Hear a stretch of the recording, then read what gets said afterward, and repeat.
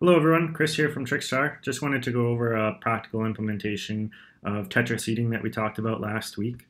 We'll look at a venue in Edmonton, Alberta, Canada called Hawrelak Park. It's a beautiful amphitheater in the River Valley. It has a lot of fixed seating here. This is the full seating chart. There is some seating in the back on the grass here that people can bring chairs or blankets, but we'll just concentrate on the actual seating here for this example.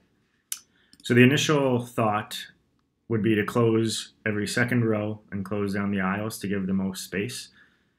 This would only get us to 36% of the seats being used, or 402 seats of the 1126, and this is in groupings of 2, 3, and 4 seats. We also added some VIP seats in front in just simple rows of 2 and 4, and that got us 92 VIP seats.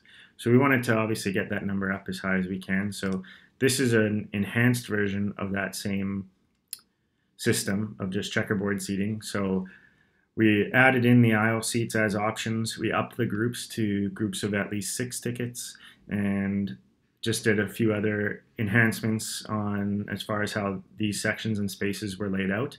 And we got up to 490 seats, so 44%.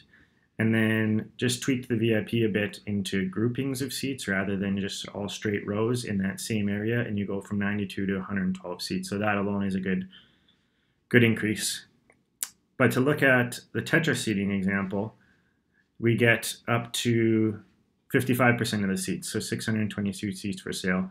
I put that this is only about an 80% efficiency Tetris seating because we still kept in groups of 2, groups of 3, groups of 4 tickets. If you really wanted to be as efficient as possible, you'd use the bigger groups that you can, but in fairness and in reality, having some groups of 2 and 3 are great.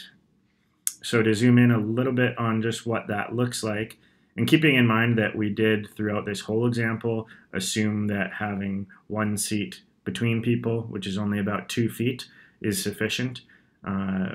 Assuming everyone in the venue is going to be required to wear masks is going to get around that, or we're hoping that that's going to be the case at least. So that gets our number up to 55%, and these tickets would be sold in groups like this, so groups of 6s, 2s, 4s, rather than putting everyone in lines, because when you have to close down full rows, that's where it gets tricky. So if you want any help or to see how this could fit with your venue, we're all ears, and please reach out.